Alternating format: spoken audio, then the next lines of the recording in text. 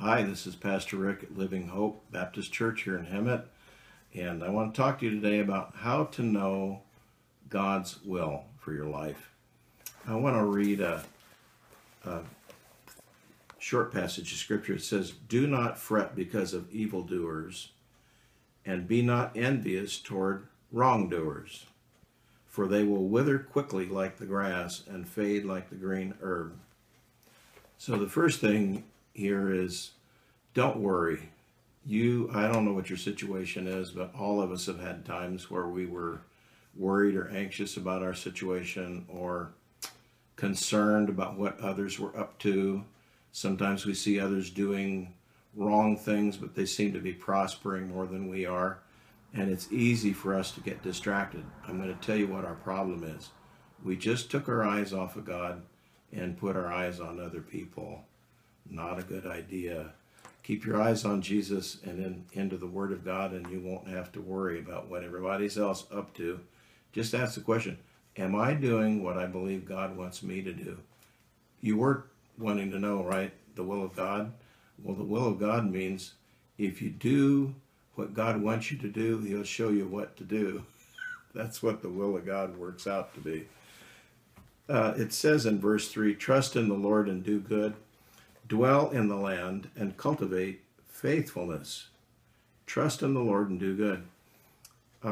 It is so easy for us because of what other people want to tell us to do, advise us to do, to get distracted from trusting God with simple faith. And it's so easy for us to think that everything depends on what we come up with, our little plans, our schemes, when the truth is we just need to listen to God and obey Him.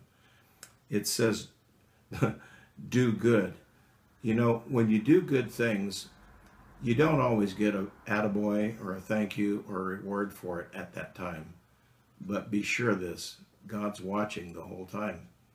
And when you live a life of sincerity and integrity and goodness toward other people, God's keeping a record of it. Someday you're going to be surprised to find out He didn't forget one good thing you ever did, and He'll reward you for it. So we're talking about, how do you know what the will of God is? Well, one thing is trust God. Another one is do the right thing, do godly things. And you'll begin to experience the will of God as you do it. I actually think most of us know more of what we should do, and we don't do it.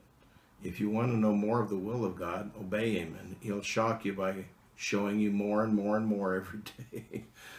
And then it says, do good, dwell in the land and cultivate faithfulness. He says, just live. You know, when you see things that are in front of you to do it. You see trash on the ground, pick it up, put it in the trash can. You see somebody that's struggling to get across the street, stop what you're doing, go over and offer to give them a hand. Somebody's trying to get something heavy out of their car, go help them lift it out of their car. Whatever it is, you see it in front of you. The will of God is go do it. And when you do it, people will become your friends and they'll thank you. Maybe that's not why you're doing it, but they will anyway. And God will remember and guide you and provide for you. He says, delight yourself in the Lord. He will give you the desires of your heart. Commit your way to the Lord. Trust also in Him, and He will do it. I want to tell you, the most exciting experience in life is to realize the will of God is to let Him do what we can't do in our own strength and limited ability. Just trust the Lord and to guide you. And when you see something that's in front of you to do, it's a good thing, do it. And when you do it, you just did the will of God. You might not have thought of it that way, but that's what it is. Anyway, God bless you. I certainly hope you have a wonderful day today. And look for something good to do. It'll make you feel better. God bless you.